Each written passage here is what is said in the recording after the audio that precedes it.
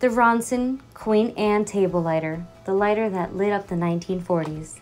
The Robson Queen Anne table lighter was a silver plated with green felt at the bottom of the lighter, making sure that the very robust lighter did not scratch your table. The lighter has 3 different patterns: a tulip scroll around the top, a pearl-like bead around the bottom, and a fan-like pattern going down the edge.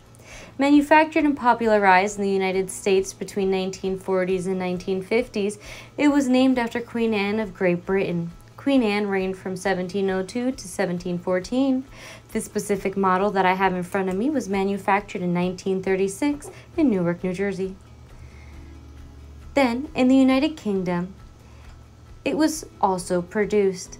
This specific model was discontinued in both regions in 1961. Followed by in Canada the following year. There are 2 different versions of this wick lighter. First produced between 1936 and 1949 in the US, Canadian, and English region, had a radius on the top of the snuffer cap next to the flint wheel. The second one had a flat top snuffer cap and was produced from 1940s till 1961 in the Canadian, English, and US region. The Queen Anne was advertised as a gift that will last a lifetime, and it sure did, as I'm able to display it for you guys today. The newer Queen Anne was also advertised in radium plating,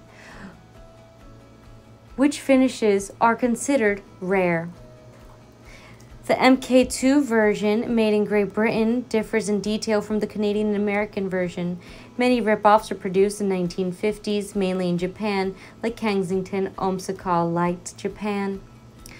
This specific type is a petrol wick lighter, and you can see the markings at the bottom, such as the patent and where it was.